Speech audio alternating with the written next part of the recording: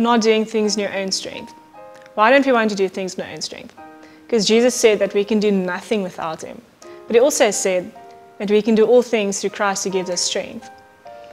When we do things in our own strength, it often leaves us tired and we often fail at what we do.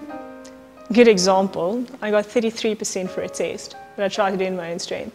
Unfortunately, there was a second opportunity.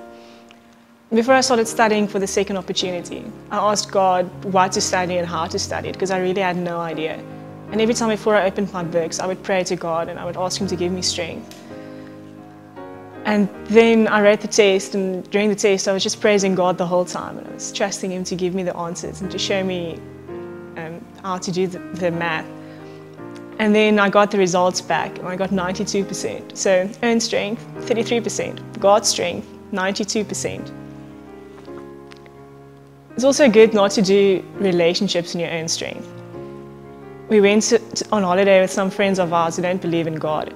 And it was really difficult to spend time with them and to build a relationship with them because I couldn't talk about my favorite topic, which is God.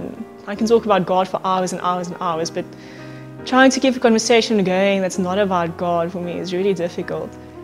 And it felt like as though we were talking to a wall the whole time every time I did talk about God. And after about a week, I just got so tired of it and I told God, Lord, I really can't do this in my own strength anymore.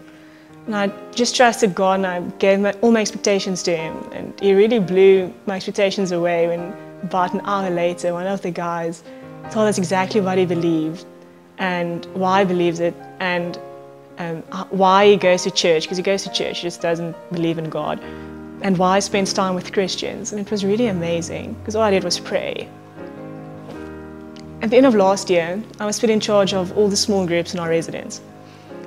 And everything was going well until about 4 months later I realized that of the 30 plus girls who went to church, only about 12 of them went to small group.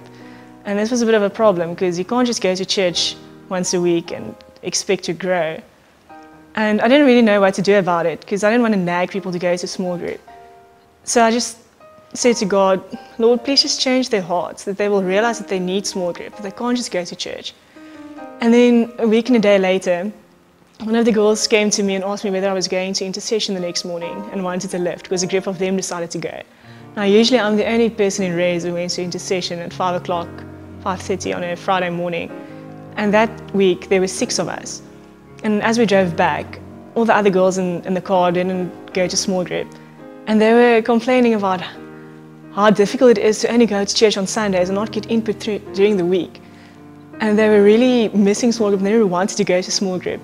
And I didn't know what to do. My jaw just dropped because all I did was pray, just once. And God just came through. So that brings me to the next point, praying. Praying is really important in not doing things in your own strength. Because if you don't do things in your own strength, you do things in God's strength, which means you do God's will. And to know God's will, you have to pray and ask of him what his will is. And it's also really important to know what your job is, what God wants you to do. Because there's a lot of things to be done, but you only have a very small part to play in that. Like Paul said, some people plant the seeds, some people water the seeds, but only God lets grow.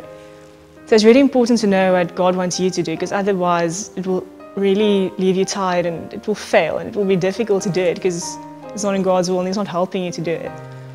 So to conclude, it's really important to pray and to partner with God and to do only what he tells you, nothing less and nothing more.